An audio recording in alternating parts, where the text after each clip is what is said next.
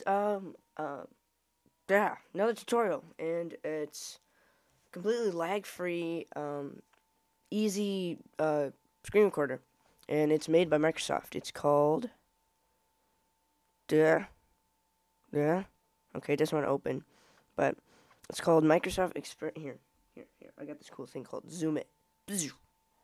Okay, kind of lags when I'm doing that, but it's called Microsoft Expression Coder 4 Screen Capture. You don't need the SB2. I just chose the SB2 because it sounded cooler. But you can get it right on the Microsoft website. That'll welcome me. That's fun. If you didn't know. Microsoft Expressions encoder. There we are. And then just click on the first link, basically.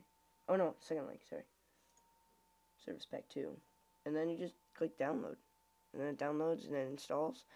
And then once you actually... Can I open like a second one? Because I really wanted to show you guys how to use it. But I don't have like a separate screen recorder. Like people use Fraps to screen record them screen recording with this, which is really weird. But I can show you the toolbar. That probably doesn't really help, but it'll show you the mic here. Here, I'll zoom in again. You can pause the capture, you can stop it, you can hide the controls, the length, the size, the frames, frame rate, and right here is the like your microphone, like what you're saying right now, like bleh. And that's basically it. And it's lag free, made by Microsoft, so it's completely free, completely safe, and it's fine. It's pretty cool. Oh yeah, okay. See you guys later.